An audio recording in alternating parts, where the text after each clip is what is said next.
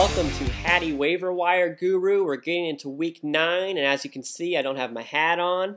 I have these glasses on, collared shirt. That's because we're getting down to business, because we're about to win again this week, okay? If you guys have been tuning in weekly, I hope you've been dominating or seeing more wins. Obviously, with pickups last week, kind of like Donnie Avery, where you get him, he gets you 160 yards and a touchdown. How can you be mad at that? Huh? How can you be mad at that? That is awesome. Okay, so let's get into this week. We'll start with our ads, then we'll go on our watch list, and then we'll move on to our spot starters. Okay, moving into ads, I'll give you a warning right now. The quarterback section is going to be rough. Okay, there's not a lot of QBs that I haven't used before, so I'm kind of fishing here, and it's just going to be a little bit rough. Okay, so let's start with the first QB pickup, Shaun Hill out of the 49ers. I'll have any starter with Mike Martz. I mean, he might be riding my bench, but I do believe in Mike Martz. So Shaun Hill, go ahead and pick him up. He's an ad.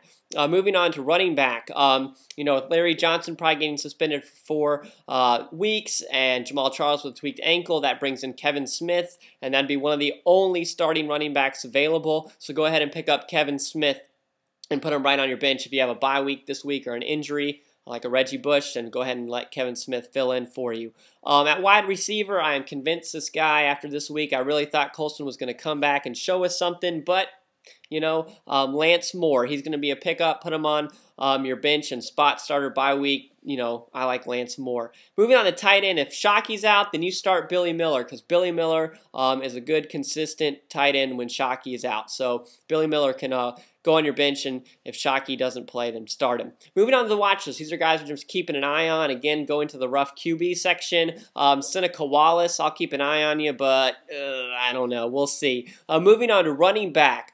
I like Leon Washington. I've seen some consistency out of him. I'm keeping an eye on him, and if Thomas Jones were ever to go down, remember, he's up there in age. Leon Washington's a starter and can be very productive. Moving on to wide receiver, the Detroit situation between Mike Fury and Shaun McDonald, I want to keep an eye on, but Shaun McDonald was a wide receiver too this week, and got a lot of looks and a lot of grabs, so I'm keeping an eye on that situation. Next, I'm a really big Arizona Cardinals fan. Warner loves to throw it a lot, and he is accurate, and Jeremy Urban at tight end position, not bad. Not bad. Okay, so I'm keeping an eye on that. Moving on to your spot starters. So if you have somebody on bye week, you got an injury, then, these are going to be guys I would spot start. Going to the rough QB section, Tyler Thigpen. He came out of nowhere last week, and again, he's a gamble. But if you got nobody else, you're going to have to gamble with Tyler. Okay, moving on to running back. Keep an eye on the Portis situation, because if Portis has a tweaked ankle and he's not going next week, then you start Shaun Alexander, especially if you have someone if you had Portis. Okay, then you're starting Shaun Alexander. But go ahead and stash him on your bench now before anybody else can, and we'll see what happens. Moving on to wide receiver, this is my pickup of the week, Nate Washington. Once Santonio Holmes got those drug charges, the speedster of Nate Washington is now your wide receiver 2. There in Pittsburgh, you already saw his capability even this week. So let's go ahead and grab Nate Washington. And finally, at the tight end position, if Kellen Winslow misses, then Steve Heiden looks pretty good. Okay, so we're going to have Steve Heiden riding the bench if Winslow doesn't come back.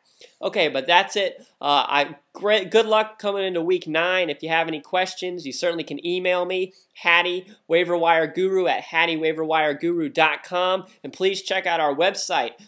We had some really great news this last week. We were featured on Sports Illustrated, so the website is doing well. You should visit it. It's hattywaiverwireguru.com. Thank you, everybody. Good luck. Get serious, win, and we need to get into the playoffs.